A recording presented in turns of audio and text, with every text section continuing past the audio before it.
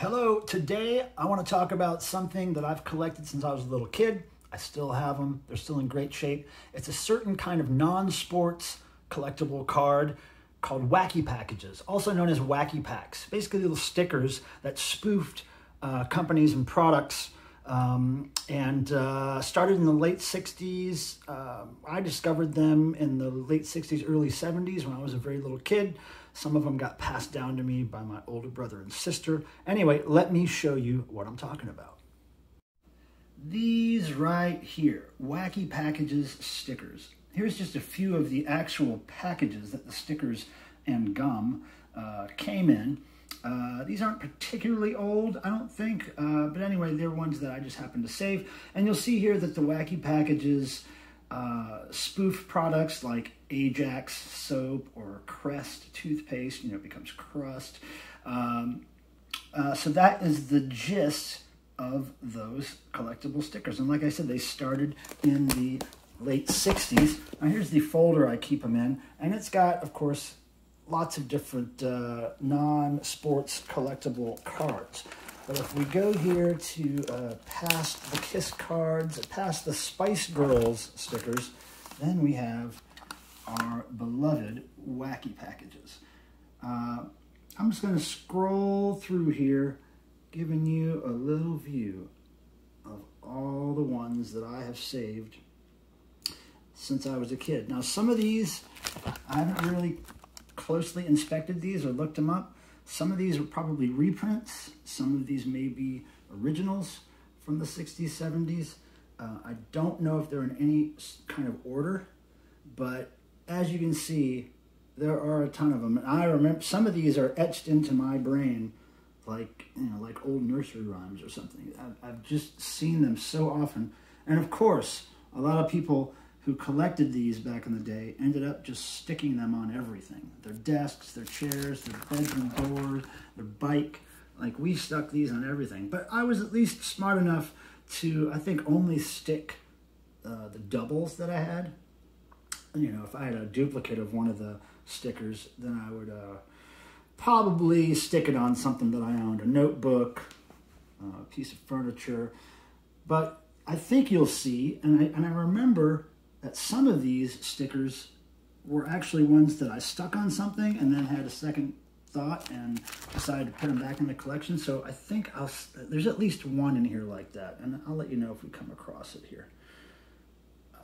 Battle caps. I remember that bottle cap candy. It wasn't that good. Oh, there's the wet look. Remember the Gillette, the wet look? You would spray it on your hair and it would make it look like you just came out of the shower. Weird 70s stuff. Yeah, 16 magazine becomes 61. That's great. There we go. It's very, very recognizable products are the ones that they would spoof. Raid becomes Paid. Plopsicle. I loved Mold Rush, and I actually loved that gum. Gold Rush gum. Really great stuff. Moving on here.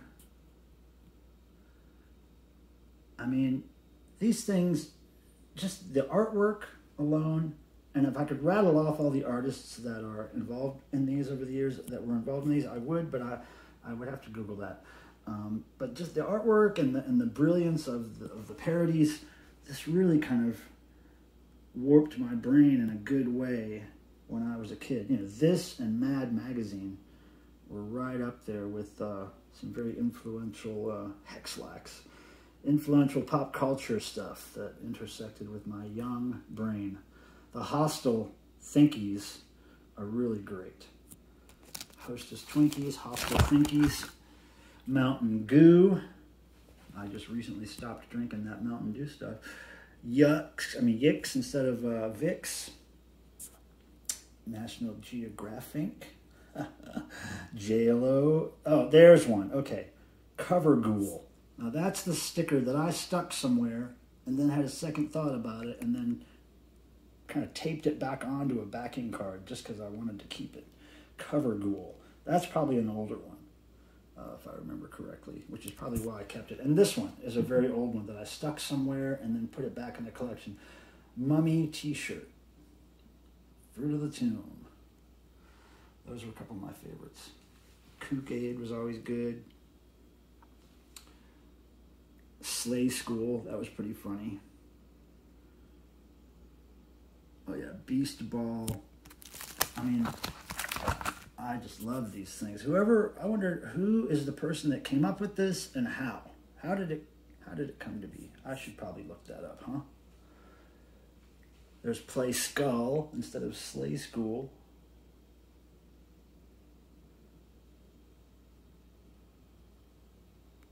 Satan Rap. Nice. Sormel Chili. Slayer Aspirin. Okay. Oh, Sneezer. Now, I think that was an older one, too, if I remember correct. Some of these just jump out at me as being the older ones, and I don't know why. I could be wrong. This is like, I really haven't looked through these in many years, so you're seeing them basically as I'm seeing them for the first time in a long time. But they're all in great shape. I'm glad I thought, 20 or 30 years ago to put them in this thing. You know how these things usually end up if you actually do keep them and don't stick them. Usually put a rubber band around the stack of them and throw them in a junk drawer or something. But these have been fairly well protected over the years. Thank you, childhood Michael, for knowing what to do. Screech tape. That's great.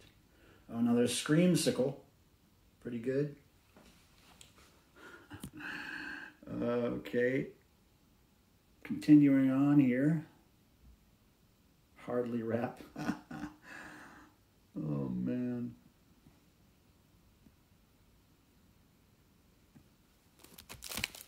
Okay, we're almost to the end here. No Tips. Rice-A-Phony. And I don't even know if they still make these. I want to say they have made them over the last few years, but I'm not sure. I remember seeing them in the 90s. Maybe some of these are from the 90s, but I think most of these are from when I was a kid. Mashbox. Copperbone. Harry Lee. Now that, I remember that one. Oh, here's the last few. Milk Muds. Dinky Go Nuts. Crookie Crisp. Walos. Now, I think those last four are very recent ones, or fairly recent. All right? So there's the end of the Wacky Packages stuff. And you see it just goes on here with other non-sports cards. Now, let me show you something that I just got recently. Check this out. This was given to me by a friend just a couple days ago. It is a 1979 uncut sheet of Wacky Packages. It's huge. It's being held down by cat food. And it's really cool. If you look very closely at the copyright there, it does say 1979. Some of these designs might be from earlier sets, but this poster, or this uncut sheet rather, is definitely copyright 1979. And just look at all these. Wormy packages. There we go. It spoofs itself. When Wacky Packages spoofs itself, you know that it's got it going on.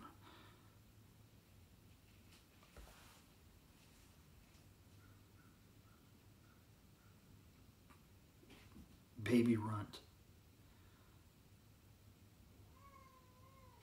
Hi, Meowser, what are you doing? Yeah, I remember seeing some of these in my collection. Don't you, Meowser? You remember seeing them? What you doing? Meowser loves the Wacky Packages. How you doing, Meowser?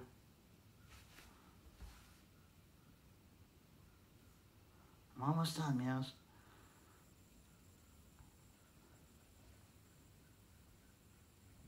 Busted Finger. There's another Wormy Packages. Yep, some of these are repeated Shot Wheels. Love that one all the time. Loved Shot Wheels. I was a big Hot Wheels fan anyway when I was a kid, so. Blisterine, I remember that one.